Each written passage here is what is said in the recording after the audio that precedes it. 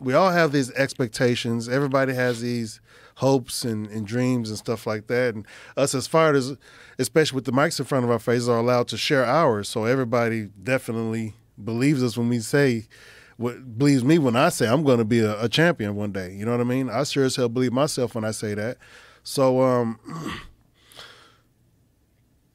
but very few of us are going to make it to that level. You know what I mean? A very few percentage of us are going to make it. So that's the reality of it, you know? And that's the reality I had already come to terms with when I first started this. So when I first started doing MMA,